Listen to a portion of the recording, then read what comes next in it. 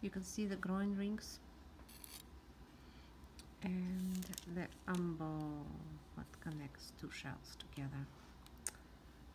To open a clam, we have to stick our knife inside. And it's way easier to do if you cook it first. But what I'm trying to do, I'm trying to break the abductor muscles. Those two strong muscles, front and back, that hold it together.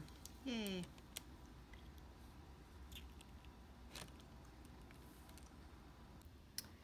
So here's our clam opened.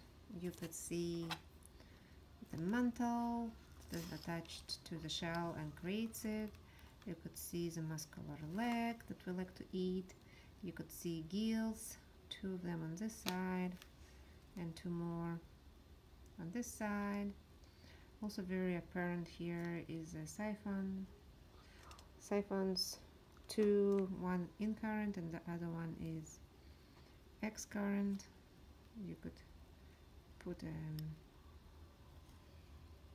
something through it and you see it's hollow. So the siphons open into the mouth. Labial pulps are right here, and they, if you follow them, you go into the mouth. And then if we remove the gills, which I'm going to do in a second, we'll be able to see the intestines and gonna. So by removing the gills and cutting the membrane of the leg, all I can tell you right now is this is intestines. You can see, and they mixed with digestive gland. So it's a very small specimen. It's hard to see it in the video.